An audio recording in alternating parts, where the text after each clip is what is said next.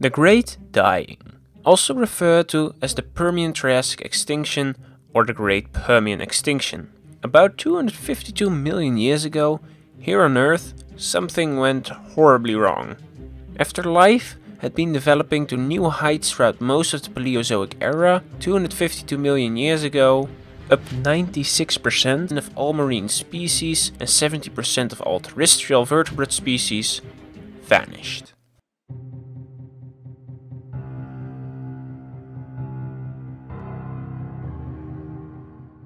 The reason as to how 57% of all biological families and 83% of all genera became extinct is something we still aren't too sure about today. At the start of the Permian period, the Earth's atmosphere was richer in oxygen to 23%, while carbon dioxide levels were around 900 parts per million, about over 2 times the current levels. The average surface temperature was about 16 degrees, and sea levels were at 60 meters below their present. The climate in the Permian period was quite varied. At the start of the Permian period, the Earth was still in an ice age, which began earlier in the Carboniferous period. The most prominent and noticeable change the Permian brought was the formation of a new supercontinent, Pangaea.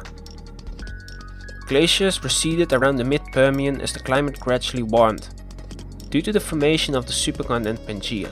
This was the main change during the Permian. The formation of a supercontinent created vast amounts of desert land on Earth, as the rain clouds weren't able to reach that far inland, and soon the land dried. In a few thousand years, Pangaea dried out and a vast desert larger than any ever seen on Earth would form. To be specific, on Pangaea there formed 2 deserts. As Gondwana and Laurasia merged together in the early Permian, a mountain range formed between them, separating a northern and a southern desert.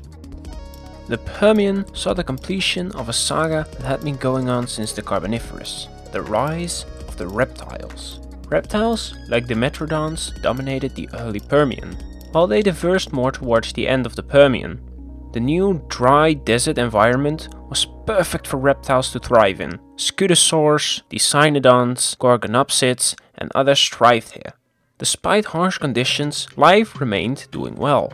Then, 252 million years ago, on the end of the Permian and start of the Triassic Period, all of this collapsed in the greatest mass extinction life on Earth has ever seen.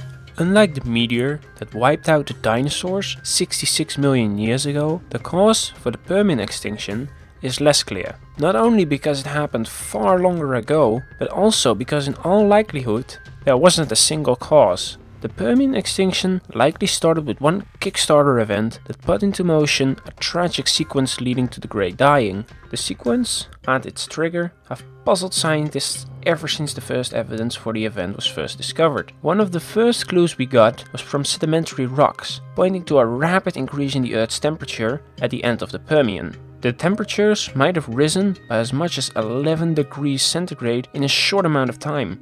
This was already evidence against an asteroid strike being the cause, as the ash of the impact would have blocked the sun and caused temperatures to fall rather than rise. On top of that, an asteroid impact would cause an extinction really fast, while the fossil record suggests the Great Dying was smeared over at least 150,000 years of time. The next most obvious target would be something not from space, but from the Earth itself.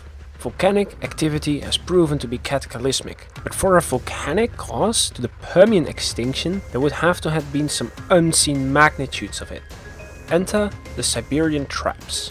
This is a large region of volcanic rock in Siberia, Russia. The massive eruptive event that formed the traps is one of the largest known volcanic mass eruptions that has occurred on Earth in the last 500 million years. Eruptions here continued for over 2 million years and were right on top of the Permian. 252 million years ago, a giant blob of magma built up beneath the Siberian crust.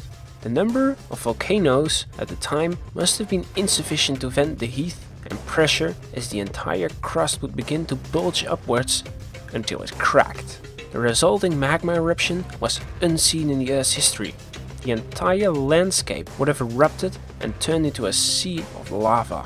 Everything alive right there would have been incinerated instantly. An eruption like this is called a basalt flood and involves the landscape being covered in molten rock The Siberian Traps released enough lava to cover an area the size of the mainland United States beneath a kilometer of molten rock. Besides lava, volcanoes release lots of ash and gases. The ash will cover a much larger area than the lava, being released into the atmosphere and snowing down upon the surrounding area.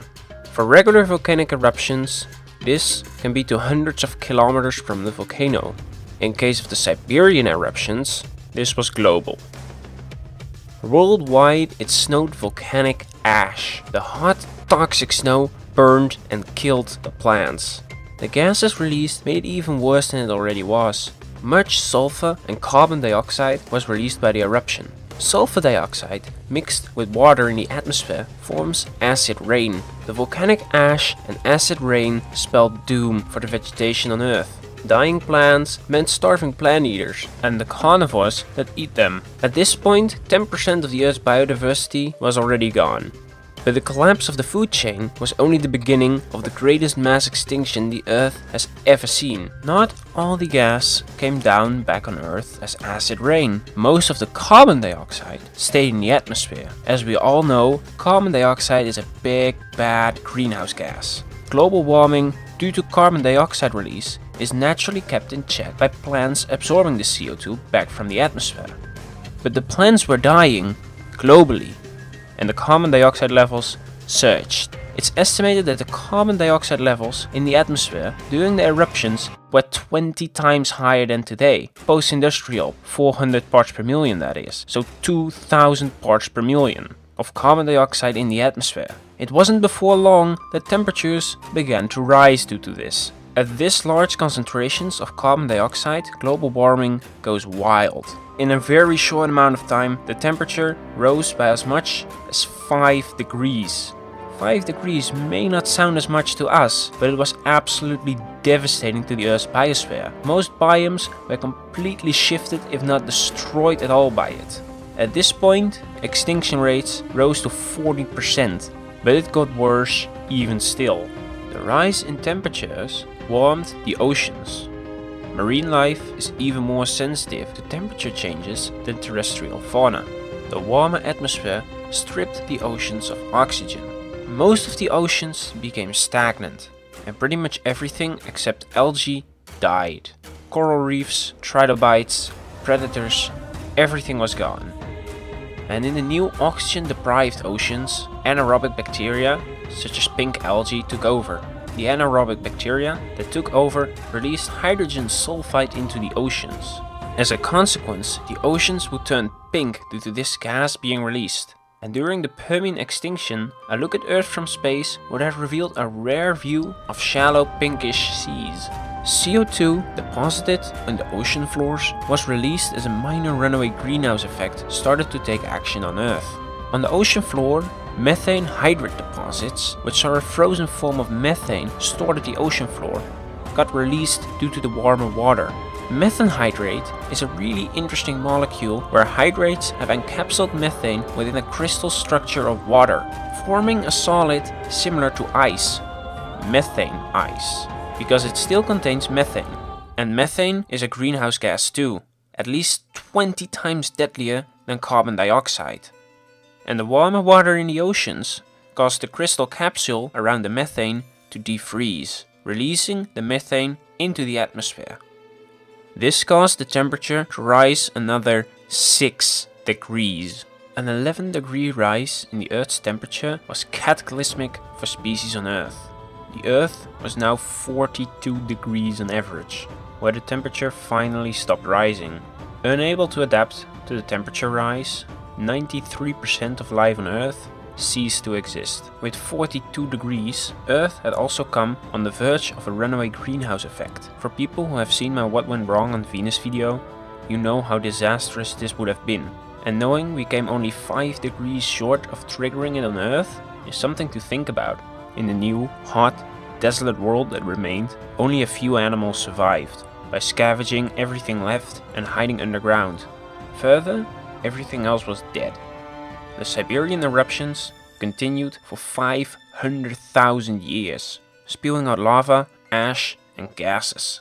and when they eventually finally stopped, it took the Earth 2 million years to recover and temperatures to return to slightly normal. For vegetation to return it took about 5 million years, and for biodiversity to recover it took about 10 million. From the surviving species, in the following Triassic period, arose the dinosaurs as the new dominant species on the planet. And that's how the Earth's greatest mass extinction 252 million years ago happened. A 500,000 year long basalt flood that put in motion a chain of events that spelled doom for species on Earth at the time.